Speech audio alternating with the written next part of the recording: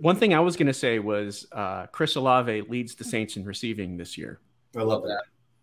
That's a good one. Michael Thomas. I mean, I don't know if you guys have seen his camp videos and reviews and such. He seems to be rounding routes. He's not really planting his foot well. Doesn't have a lot of explosion anymore. I don't know about that, but it just seems like he's not anywhere near the Michael Thomas of old.